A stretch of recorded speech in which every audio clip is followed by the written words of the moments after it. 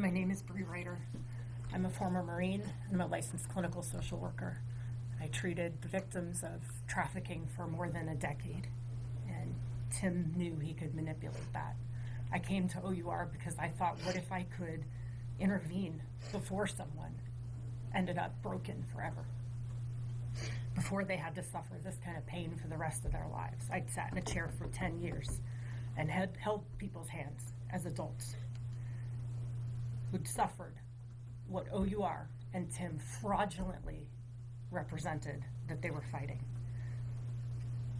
It was obvious I could be manipulated because of how much I cared. I joined OUR and I was brought out to Utah for an interview. That interview consisted of Tim immediately talking about the couple's ruse. My background was not vetted. My references were not checked because the only thing that mattered to Tim was whether or not I thought I could engage in the couple's ruse. He was obsessed with it. He asked everyone else to leave the room, asked me if I was gay because I have a half-shaved head. I said no. He said, "Are you bi?" I said yes. He was really excited to hear that because that's going to be great. Because when you're interacting with women in strip clubs and stuff, you'll actually be attracted to them, and that's great. The entire perspective of Tim Ballard is through a manipulative and sexualized lens.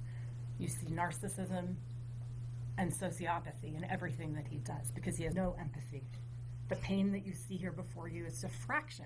It's a fraction of the pain that he's caused. Because there are other people that aren't here that are suffering just as bad and are terrified because of the threats and manipulations he made regarding his association with the AG. And OUR knew. When I got back from an op, and all of my story is detailed in an article released by Vice only a few days ago. When I got back from that op in the British Virgin Islands, I called Matt Osborne, and I had a long conversation with Matt Osborne, who was the Director of International Operations of OUR at the time.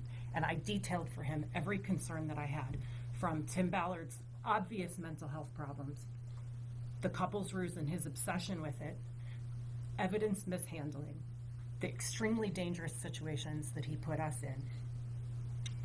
There was no accountability.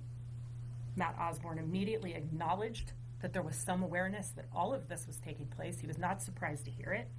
He said others had called him and told him the same thing over the last few years.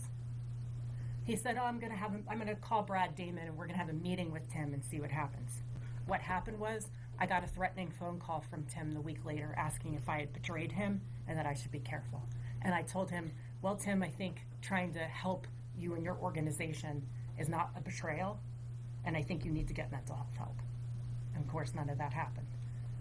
My injury followed that because still at that point, I believed that OUR was what they represented themselves to be. Sure, they defrauded all of us. They defrauded multi-million-dollar donors, right? Still, people are donating to OUR because they believe that OUR does what they say they're going to do.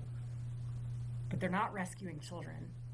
They're making a morality play for money and for donations, and they're using videos of us and other fake operations like the training where I was injured. And there's a video. I believe you've been provided with the video. There are many videos of everything that we've done because the whole point of it was so that Tim and OUR could extract donations for people using this footage. And as a result of that training, I was badly injured, closed head injury. This is not bone anymore. This is silicone and titanium implant. And I wake up every morning with fluid buildup. I have no peripheral vision. It's all double vision. And I will live with this for the rest of my life.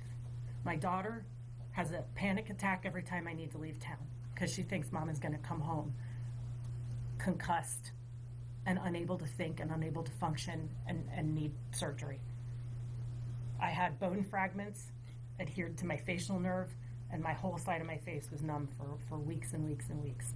And I still suffer some numbness. So this is just another example of the negligent behavior of OUR and how that negligent behavior is actively harming people.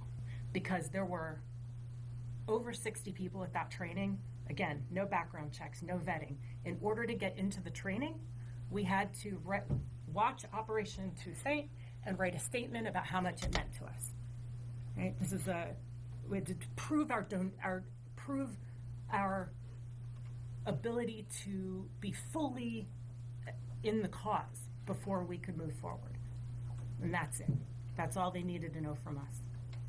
And this is dangerous, and it's harmful, and it's devastating, and it's Tim and OUR, because OUR has taken no accountability and has facilitated actively and knowingly everything that Tim did.